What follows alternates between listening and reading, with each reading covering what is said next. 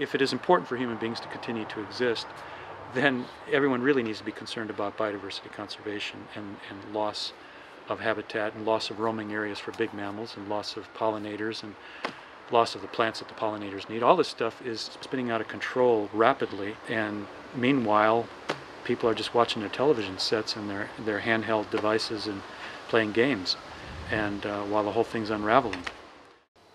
The topic of conservation is becoming very, very challenging. And all the conservation organisations, they survive from raising funds, and these grants are drying up.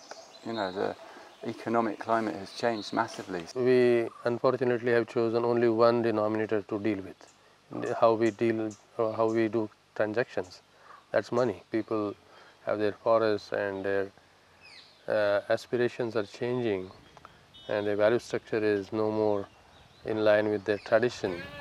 Then you see rapid degradation of the resources, and that actually has made this situation really, really complex. That unless there is a monetary gain, humans don't get motivated to do anything. I'm a big proponent of sustainable wild collection, because I see that as a way that people, consumers, if they're educated, can support companies who get it to help protect some of the last remaining pristine ecosystems in the world. Ultimately, it needs to be driven by financial incentives, and for there to be financial incentives, there needs to be enterprise. And so when we're selling teas in supermarkets, what we're doing is raising funds for conservation, and that's a really exciting conservation strategy. Some of the theories for biodiversity conservation are that local people are part of the solution, so they have to be stewards of the ecosystems to prevent conversion of natural ecosystems to other uses. We should use that to our advantage for conservation. That's the only thing we can do. And I think the FairWild project is, again, as I mentioned, it's one of the sensible market-based mechanism.